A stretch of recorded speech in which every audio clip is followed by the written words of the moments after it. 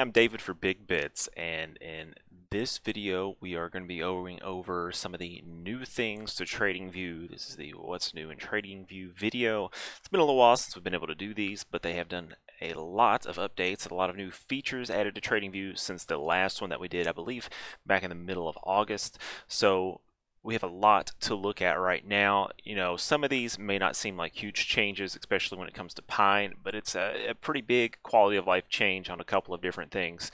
And then also with their website, they made some pretty big changes. So let's go ahead and get into what they've actually done, and I'll actually show you some of the things that they've done here without getting into too much detail. So let's go ahead and take a look. The first thing they did was they added the editor's picks for the scripts and the indicators. Now, they have had the Pine Coders account do featured scripts of the month, and I imagine those types of scripts are going to be the scripts that are the quote-unquote editor's picks on TradingView, and you'll be able to see those there. It's pretty simple. On the scripts section of the website, just click on editor's picks. It'll take you here. You can see currently what is an editor's pick on the website at the moment. And of course, if you wanted to see my scripts, you would just go to my profile. There should be a link in the video description below. You can go to my profile and check out all the scripts that I've done, several of which have been featured by the Pine Coders account. And some of these video ideas that we've done on TradingView have also been featured as well on TradingView. Now, they also have new candlestick pattern indicators added to TradingView. Now, these are built-in indicators.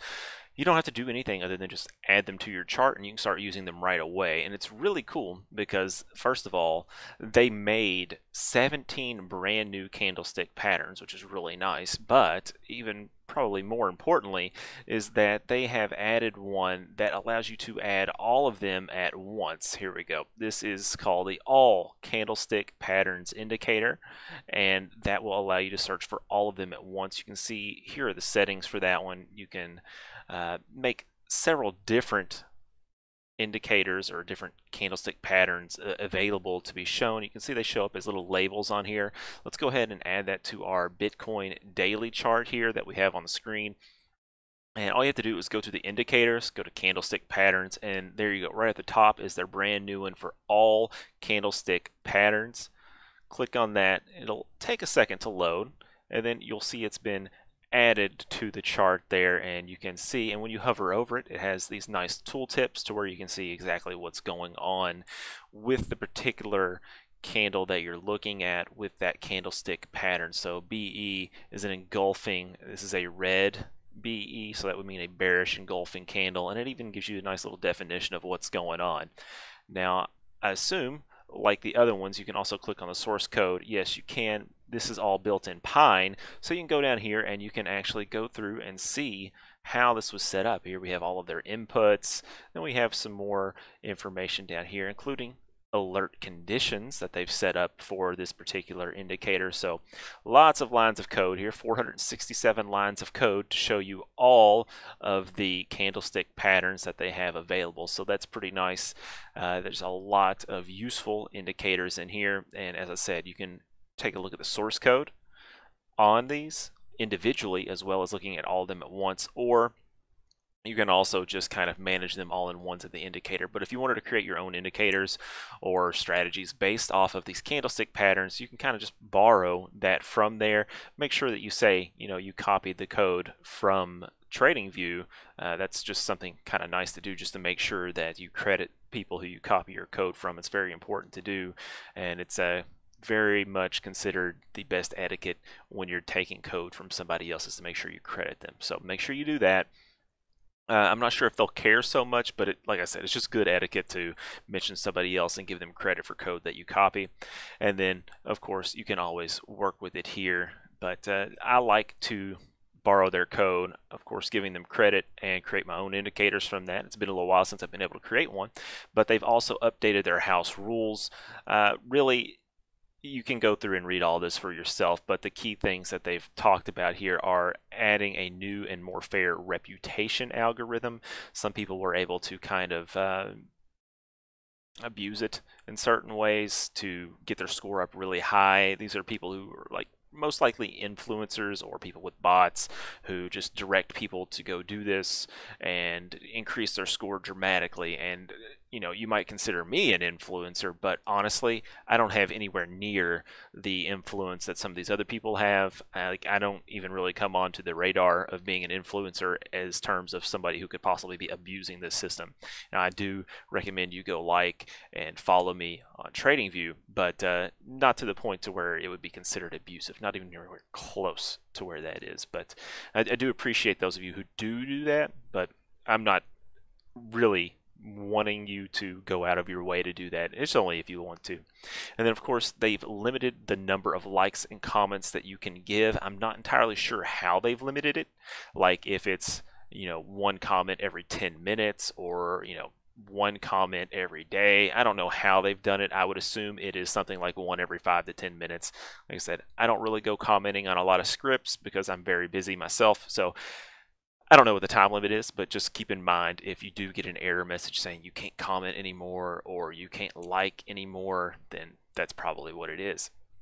And then they've also added a rule allowing them to take action against users who abuse the reputation system or enable spam. So essentially you get somebody who has a bot to like all of their scripts for whatever reason and bump their scripts up to the top of the list. There you go. They can take action against them now because it's now in their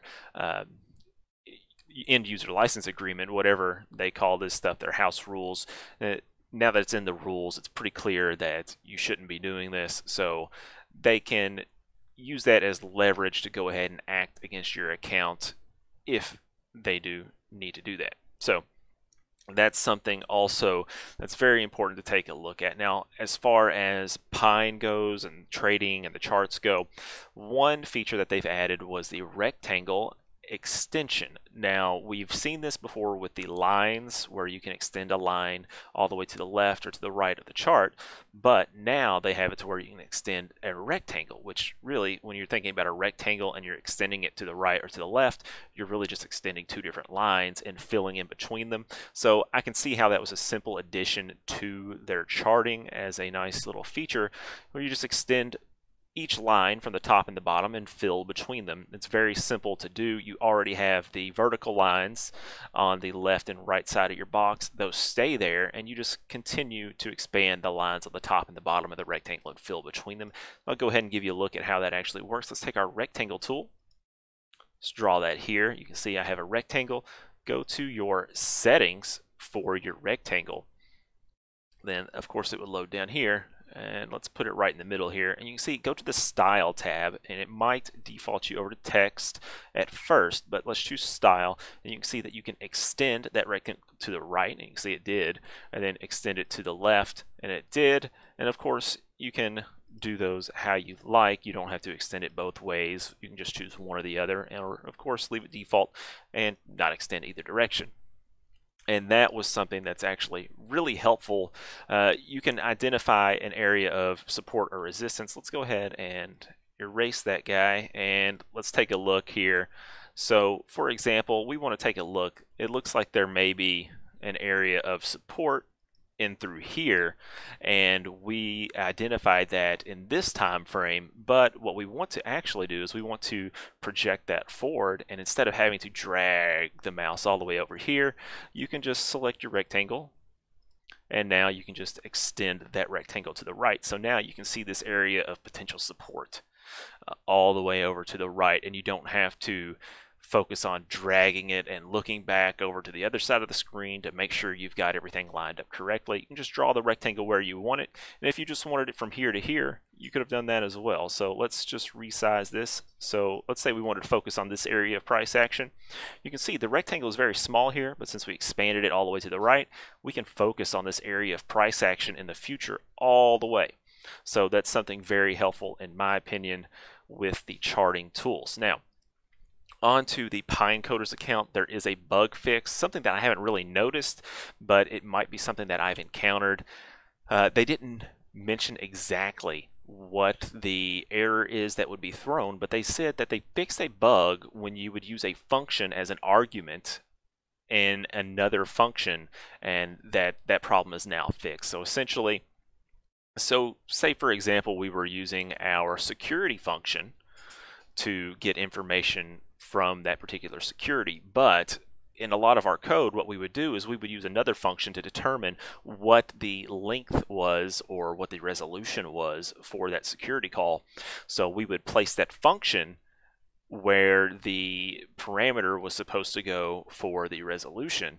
So it would be security, and then within the security you would have the function for the resolution to return that value to pass into the security call. And if this is going over your head, I understand, but in that case, go check out the Pine Script tutorial videos. It'll make a lot more sense. But anyway, once you do that, apparently there was an issue. I can't really say where it was coming from or exactly how it was coming up or what the error was, but apparently they fixed some sort of error with that, so that's good. And if it is one of the errors I'm thinking it might be, that'd be very helpful. Now, they've also added the ability to use dynamic lengths, which is a series of integers with these functions. And I ran across this issue many times, and I've wished for this feature for a very long time. And it's finally available now on a few of the different functions here, and that is the ability to change the length argument every single different bar. So, for example, you want to base the length of your ALMA calculation on a number that can change instead of a fixed input integer. So you could set up an input to say, you want the length of your ALMA average to be 50. But say you wanted to do something more complex or advanced, and you wanted to calculate what length you want to use and have it changed based on the conditions of the market. Well, in order to do that, you would have to really, well, it really wasn't super possible. It might have been with some sort of workaround. I didn't bother with it, but now with the ability to pass in a series of integers, you can do that. So you would create your variable, a series integer variable, and every bar you would save that calculated value into that variable. And of course it updates kind of like the closing price. Every single bar, it has that value attached to it. And then when you want to go call the ALMA calculation, you will just pass in the series integer variable, and now it will use the current value of that. Now you can still set it up to where it'll use a fixed value, and you can do an optional value to use a calculated length, but that's a little bit more complex. You'll want to see the tutorials on maybe trying to find a way to do something like that. But now it is possible that you can change the length that you have for these. Now there's a few other things that I would love to see available for a series integer input, and I'm sure they're working on it because I know that they have a lot on their plate. And if they're working on it with these, I imagine they're going to be adding these to more built-in functions, which would be very nice. And then also with some of the other properties that we're looking at, I would really like to see this with transparency as well. Now you can use a function to return a different transparency using a color code, but I don't think that's as friendly as using an integer from 0 to 100, which that might pose its own problems because people could try and use an integer above 100, and who knows how it would react to that on the back end. Maybe it could just default to 100 transparency, but anyway, they'll figure all that out. I'm glad that they've done all this. Other than that, I think that's it for this video. I want to thank all of you all who have stayed subscribed and have been watching the channel. I know I've been super busy lately. I essentially am working 3 or 4 different jobs right now. It's a lot of work. I have my day job, which I'm very busy, and then I have a job where I am taking on 2 classes as an instructor at the community college. So I've let everybody on the channel know that I'm going to be super busy because of that, and I have been. And then I've also got this where I've been working on some code and some indicators on the back end, but really not very much, not nearly what I was doing. But then I've also found something else that I've picked up where I've been able to make some cash on the side, which has been worth my time, quite honestly. But I want to be able to get back into the routine of making videos again. This is kind of the first step. It's been, several weeks now since I've been able to make one. But now that I've got the classes settled and I've got the students into some sort of routine, they aren't requiring as much as my time. And then also the other side gig, I'm kind of able to pace myself a bit more on that to my own pleasure.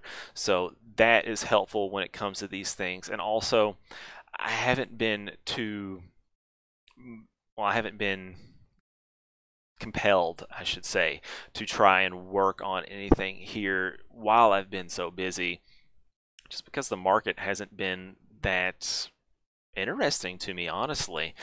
Um, we can talk a little bit about TA, but for the most part, this is entirely expected. You know, you had a breakout on the price here and you're having a retest. And to think this would not have happened, I think is kind of silly. It broke out tremendously and went up super high, you know, $12,500, and now it's back down. And if you've been watching my Twitter account, which you should follow, I haven't been posting many updates. Like I said, I'm busy, but the updates I have posted pretty much said we're coming back down to 10K, and we did. And that's all because, and let me switch over to my ideas chart, and you can get an idea of why I selected that. And of course, my browser is going to take plenty of time loading. Now that is the monthly chart. I'm not going to talk about that one just yet. Let's go down to the weekly chart. So you can see on Bitcoin, this is exactly why I highlighted 10K. You had the 20-week mid-Bollinger Band moving average. That was at 10K. I mean, it was at 10K, and once Bitcoin gets very bullish, it tends to stay at or above the mid-Bollinger Band on the weekly chart. Now, in this particular case, I could see it coming down all the way to 8.7, 8.8K, around in this area. And there, I would expect a strong positive reaction. But in that case, it's most likely going to be in a couple of weeks, and it would be at the bottom Bollinger Band. If it were to come down right now, I would imagine it would bounce back pretty quickly. But if it happens in a couple of weeks, it might bounce back slowly and take some more time to recover. But I am still very bullish. You can't turn me off of Bitcoin right now, particularly when we're looking at the chart right here. There might be that sort of support and resistance flip.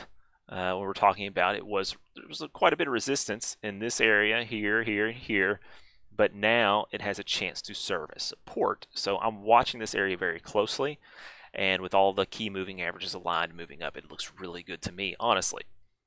And then taking a look at the daily chart, just going in on this, I want to see this 100-day hold.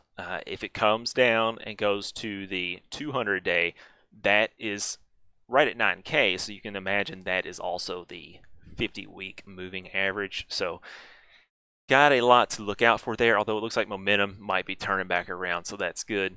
And I'm not going to go too much into TA. I just want to show you why I'm thinking what I am. And honestly, I'm still very bullish just because we just had the halving. It's Bitcoin. I'm not too terribly worried about it.